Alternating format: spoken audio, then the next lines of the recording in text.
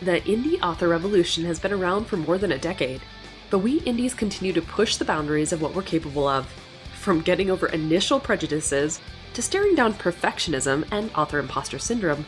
We've become a force to reckon with. Now, after years of hustle and grind, we indies are rebelling again. Gone are the days of publishing a book a month until we drop, and in its place we're sowing the seeds of a better way. A way with more ease, abundance, and flow. Get ready to learn about indie authorship from a whole new perspective. We're about to cover everything from releasing your poverty mentality to manifesting your millionaire author destiny. I'm Carissa Andrews, and this is the Author Revolution Podcast.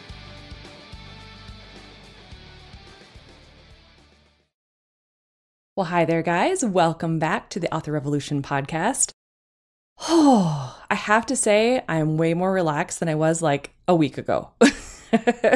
So here I am. I'm sitting here on the Tuesday after the Idaho Writers Conference.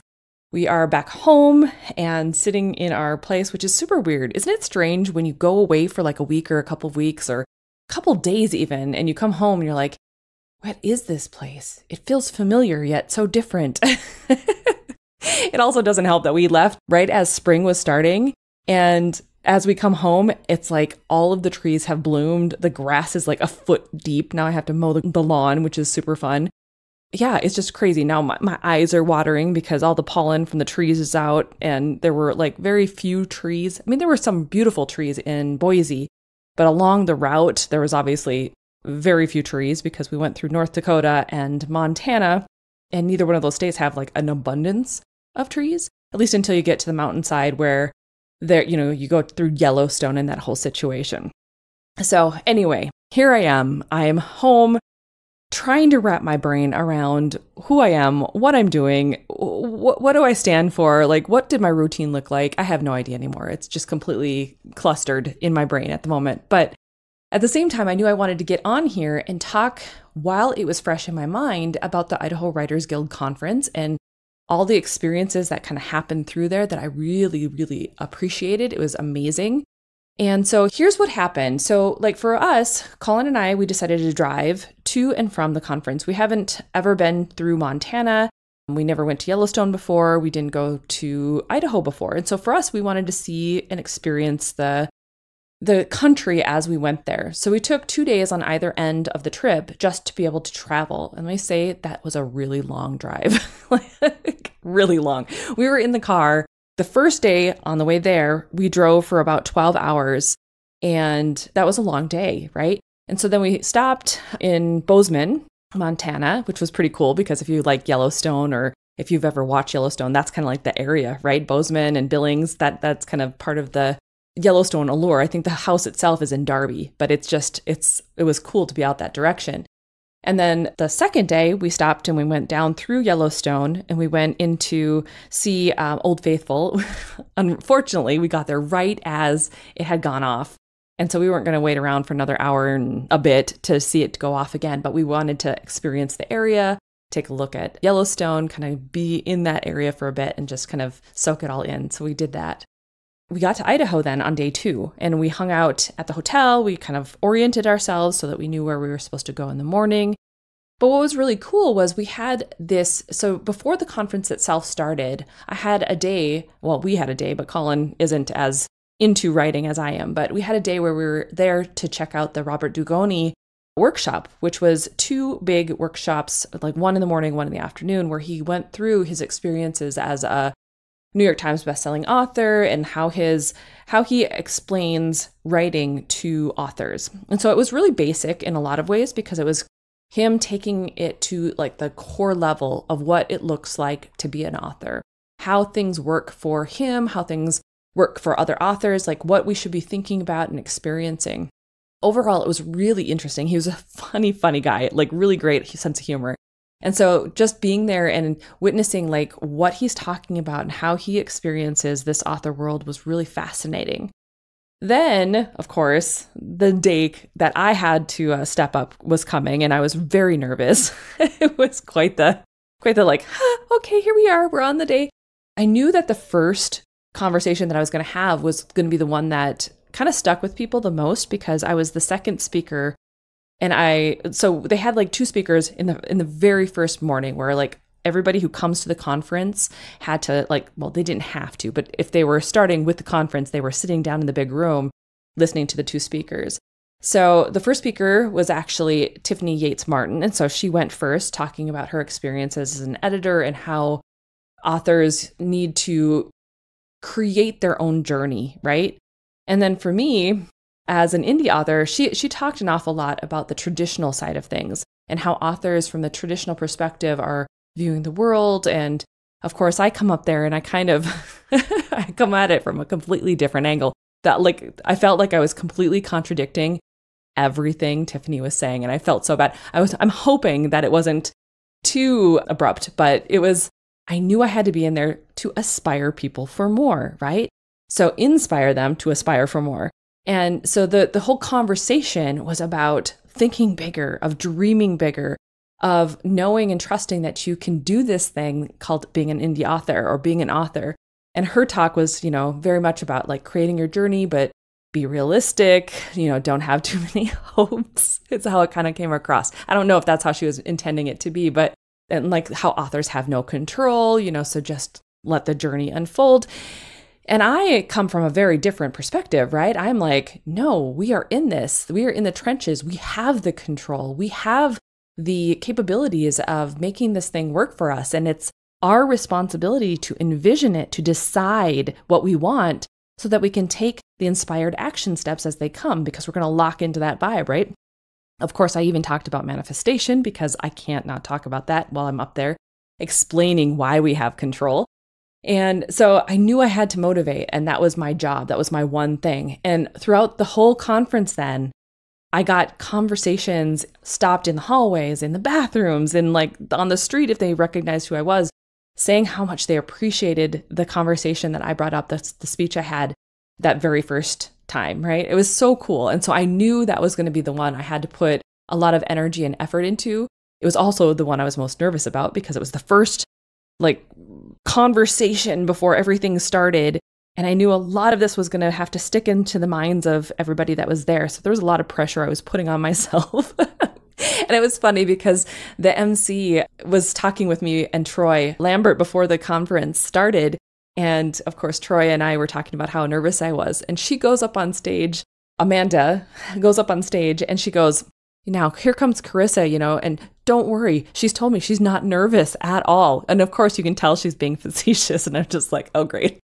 Fantastic. So yeah, it was interesting. Luckily, I didn't 100% feel like my soul left my body the whole time, although a little bit in the beginning. Like when you first start a conversation and there's 200 eyes, like more than 200 eyes, there were 200 people with lots of eyes staring at me. I'm like, okay, let's do this thing. So it was a lot of fun. And then I was on a panel and I did 2 conversations about right frame of mind and about rapid releasing. And so overall, like by the time the end of the day was done, I was like, I got this. This is no biggie. Like we're good, right? But that first conversation, oh my gosh, was so nerve-wracking. But in between, they spaced me out really well, where it was like in between, I got to go visit Claire Taylor and see her speech on Enneagrams, and I got to see a conversation with Rachel Van Dyken. She did an amazing talk about just being an indie author and being a hybrid author who has seen things from different angles. And she is definitely one of the people that I want to bring onto the podcast later on, because she has some incredible insights that I have not even tapped into myself. For instance, some of the foreign ebook readers, she was talking a bit about that and about opting your novel or your novel idea to Netflix and producers and things like that. So she's got some really cool insights that I would love to bring onto the show and to tap her brain and just see if we can get some really good information from her, because she's just so much fun. She was so great to listen to. So the publishing panel that I was on, it was me, Andrea Pearson. She was actually the moderator of the panel. Kevin Breen, he is the founder and executive editor of Madrona Books. He was on there to kind of give an indie publisher perspective. And then, of course, Rachel Van Dyken was also there to give the hybrid kind of experience. And so that was a lot of fun. We got to chat about a lot of different things. But Andrea Pearson was really fascinating as well. And she's one of the people that I would also love to bring onto the podcast. So Andrea is a USA Today bestselling author, but you'll probably know her from the Six Figure Authors podcast. And she's done a bunch of other things as well. So I went to her. She had like 2 different marketing classes that I went to just to get a better perspective on that. And I think she did one on craft as well. So that was really cool.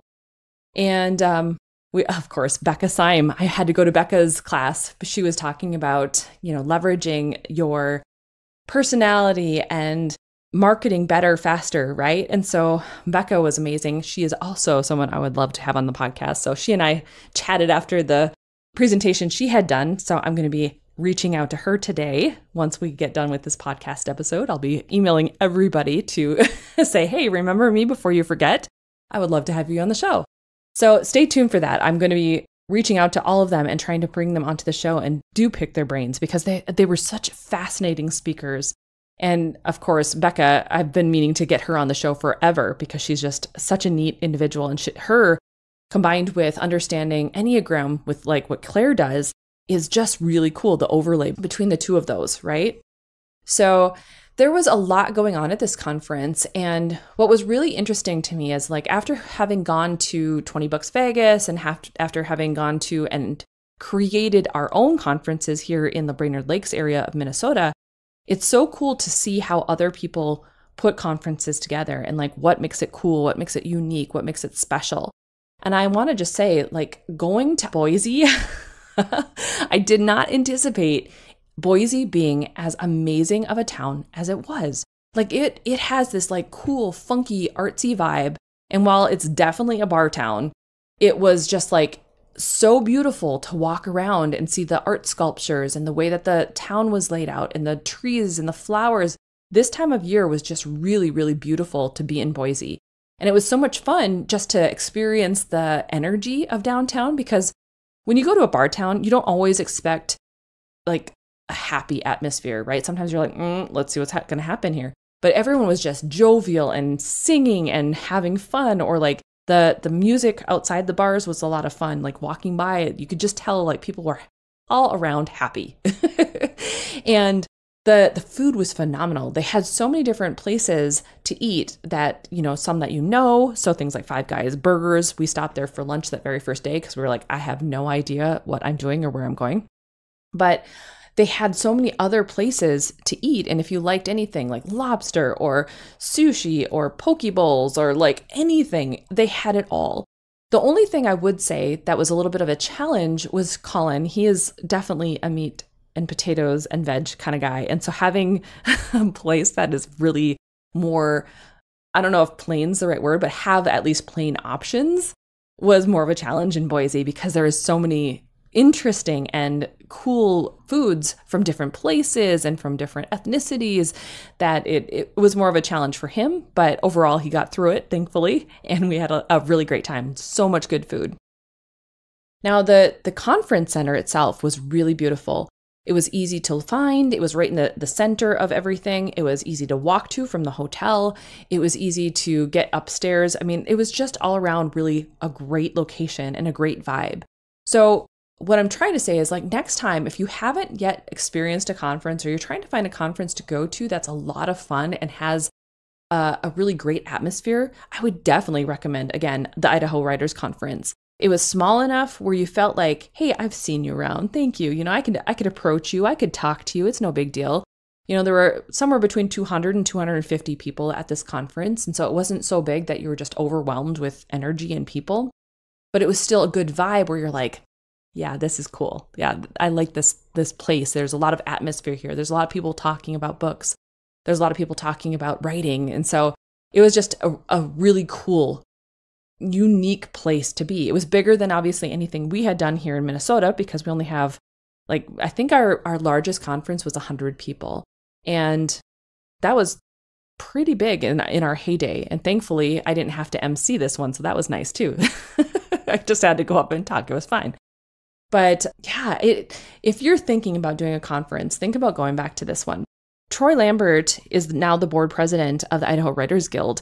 And his vice president, Danielle Parker, is like right there with him when it comes to like making some small tweaks to make sure that the conference moves smoother. And I mean, it wasn't by any means, from my perspective, a fumbling conference at all. It went very smoothly. And I think all the speakers stayed on time and everything moved forward without like having to be too militaristic about it. Although Danielle is from the military, so I guess that helps a little bit. But you could tell there was a little bit of a transition happening because everyone was kind of trying to figure out things. There were some small things that happened with like the schedules and the booklets that came out too. But other than that, honestly, I couldn't have asked for a better conference.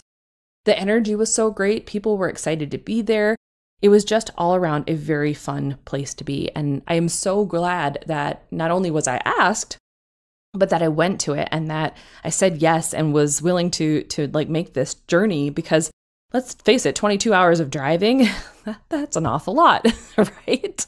22 hours of driving one direction. So we had to do that twice, right?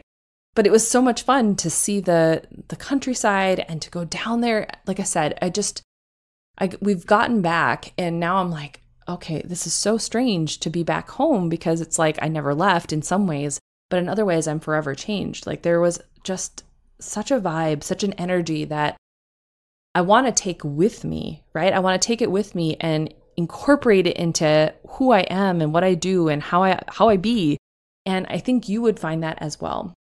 Take a look around. Seriously, if Idaho's too far, fine, we'll let it go. But if it's not, think about going to Idaho next year. Think about signing up. I know they're going to be putting their sign up forms for it up soon, and they're going to get enrollment open so that you can do like early bird pricing for next year. I think Troy is planning on making this particular conference hybrid, where like this year it was literally just in person only. There was no video conferencing or anything like that. So next year it sounds like it may be open to both. And so think about it. Think about what conferences you can go to try to latch on to that enthusiasm and that vibe. I think we miss that just a little bit. I mean, quite a lot actually, if you don't go there in person. So like if you're just going there to learn, like when I look at my Clifton strengths, learner is in my top 10. And so for me, I love learning. I love going there to get the information, to hear their experiences, to see what I'm missing from my own perspective that maybe I can incorporate. I love that aspect of it. But you're learning a lot when you're there with the people too. You're feeling that energy. You're feeling that vibe. You're excited to see these people each day because you know that we're all in this together and we're all doing this thing, right? It's different. It has a completely different energy. And then, of course, being in the city, especially if it's not your own city, I think, it's a way to get away from your normal grind and away from the things that you're already doing. And it breaks that monotony or that routine just enough so that you can question, like, am I doing this the right direction? Am I doing this the right way? Do I feel called to do it the way that I'm doing it? Can I change my course and make this more fun for myself? Or can I be more proficient or efficient? Can I, be more productive in a way that makes sense to me and my personality and my Enneagram type or my Clifton strengths type? Like there's so many things to think about then after the fact, and just really kind of stew with it so that you can create this life that is more you. I think that's what we're all kind of trying to strive towards. So like Claire, Becca, myself, we've gotten to a point in our careers where we're like, when we started, it was just about getting the book out. It was just about making sure we could, pay our mortgage. But after a certain point, you realize there's a journey here and you want this career to feel like fun. You want it to be a part of you in a way that, other jobs weren't able to be a part of you. You want it to be this, beautiful thing that you can come to every single day and truly enjoy. And I think we're in that phase right now, all of us, where we are onboarding the information. We're trying to spread it into our lives in a more sustainable or fun way. And I think that's really cool. I think that's really motivating to me too, that like, I'm not the only one looking at this career as something that I'm going to be doing forever, like my whole life. This is a long game. And I just love it. I love being able to reinvent myself. I love being able to be creative and shift things around when I'm not digging like the direction of things and how they're working. I love knowing that if I'm not digging social media right now, but for whatever reason, Patreon is calling to me And I like the idea of having that paywall so that I feel more connected to the 3 people who are on my paid program. You know what? I would rather do that. And that's part of my Clifton strengths. I'm a relator first. And that's something that Becca was talking with me about. Like, I'm a relator first. That's my number 1 strength. And so to me, when I'm just screaming into the void on social media, I don't feel called to it. I just feel like diffused by it. Where if it's behind a Patreon wall and I know those people are there, they're paying to be there, I can give my all. I can give what I want to give. I can be more me. And I like that. I like that aspect of it. And I like that as indie authors, we have that control, right? We're not being told, you must do X, Y, Z. You must be on all socials. You must be posting 3 times a day. You must be doing TikToks 42 billion times a day. Whatever. We don't have to do that. We can find the path that works for us. And so this conference, it was, the main point of it was the author's journey. That was its theme for this year. And I thought that was really apropos because I think we're all on this journey right now, trying to figure out what that looks like for us and incorporating what we want and letting go of the things that we don't.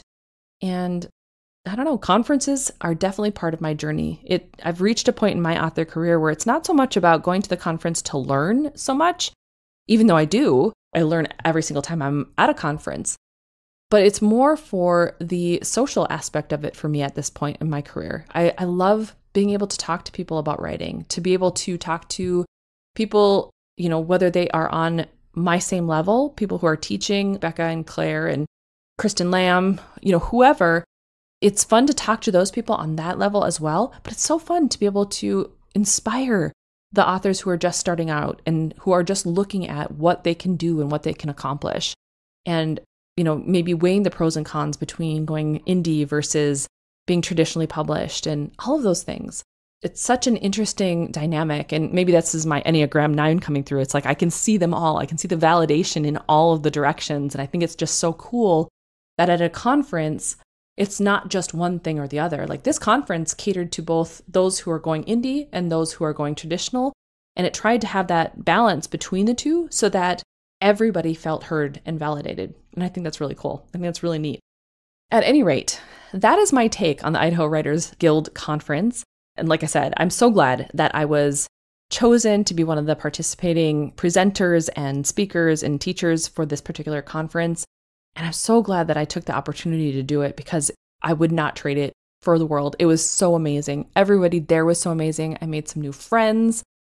Danielle is one of them. Danielle, shout out. She goes by very many names. Yeah, it was just so much fun because Danielle brought us down to the bars, and I'm not a drinker, and I'm definitely not a beer person, right, at all. But she has this, hometown brewery place that she likes to go to. And some of the beers there don't taste like beer. Like, they taste like different things, like peanut butter cups or mojito or watermelon. It was very strange to drink a beer that tasted like, like pucker up watermelon or something. It was weird. But it was fun to be down there just for the experience of it. Even if I'm not a beer drinker and I probably will never, ever drink those beers again.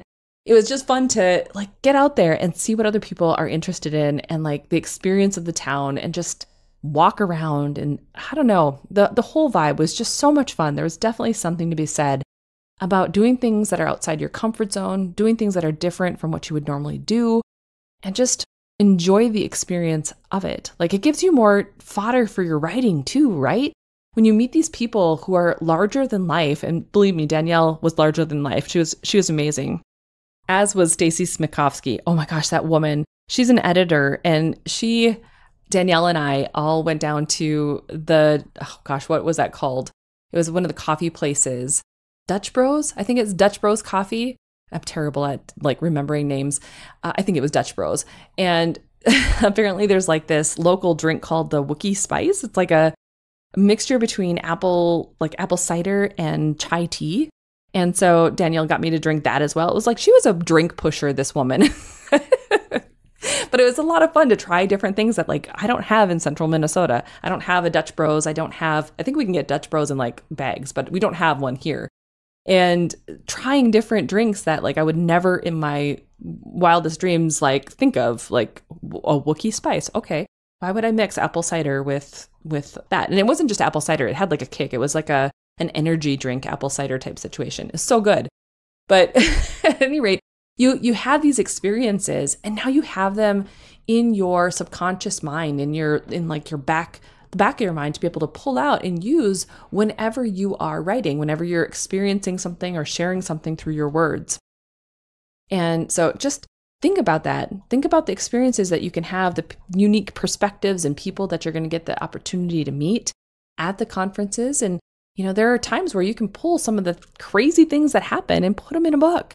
Like so many cool, fun things that you don't have to like create through your imagination. You can just be like, I know a guy this one time, and just put it in your words.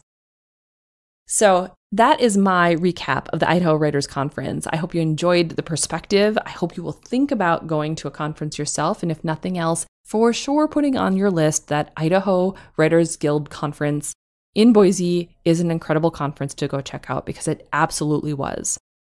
Now, Colin and I are going to be leaving in 2 weeks to go to InkersCon down in Dallas, and I will do the same thing where I can let you know how that particular conference is or was compared to this one and 20 books so that you can get a good perspective on like what do these look like when you're at the actual places, right? I've never been to Texas. I've never been to Dallas. So this is going to be another one where we're going to drive down there and see how this goes and see what kind of life is down there. It's going to be an interesting time. I'm looking forward to it. All right. If you would like to grab the transcript to today's podcast episode, head over to authorrevolution.org/184 and you can get it there. And if you are interested in summer classes this summer, we also have summer classes going on this summer. So I've posted them up. You can head over to authorrevolution.org/summer classes to check them out. But the first one's coming up June 2nd, and we're going to be talking about manifesting more money for authors.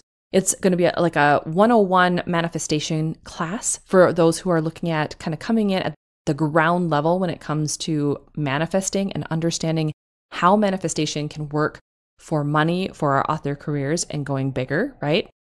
In July 7th, we're going to be talking about shattering your limitations. We're going to talk about, that upper edge, the glass ceiling that we tend to reach at times, right? So there are energetic minimums and maximums that play a role in all the things that we're doing, whether it be how many words we think we can write each day, or how many books we could publish a year, or even how much money we're going to earn. So we're going to play with what it feels like when you're moving beyond that limitation or beyond that glass ceiling, and how to know when you're bumping up against that versus something you shouldn't push past, right? So then in August, we're going to do Healing Your Inner Child. This is going to be in collaboration with Tammy Tyree, the board-certified clinical hypnotherapist. She and I are going to be talking about healing the wounds of the past, like getting over some of the things in our past that keep us stuck when it comes to getting our words out there, our books out there, or just living our best lives when it comes to being an author. So if you're interested in that one is August 4th, like I said. So head over to authorrevolution.org/summer classes. That's one word, summer classes. And you can check those out and get signed up. We're going to have a lot of fun in those classes. They are live Zoom sessions, so you can hang out with us, talk with us, have a Q&A at the end. When Tammy is going to be joining us, I'm sure she will do a group hypnosis session like she usually does. So all of these things are coming up, and just be aware of them because we're going to have a really good summer. We want everyone to start looking at living your best author life, thinking bigger, moving past the limitations, and definitely healing anything that is keeping you stuck in the past. All right? Okay. Well, I'm looking forward to getting this podcast episode out and done so that I can start thinking a little bit more about writing again. I have 2 weeks to get some words on the page before we have to go to InkersCon. So time to get my brain working on all of that, right? Have a wonderful rest of your week. We will talk to you again next Wednesday. Enjoy your week. Get words on the page. Go forth and start your author revolution.